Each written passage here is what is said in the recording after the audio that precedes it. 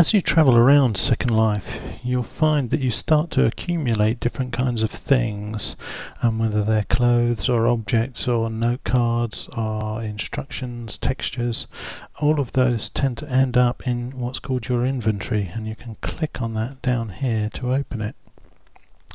You can open up your inventory or the different parts of your inventory by clicking on these little arrows here.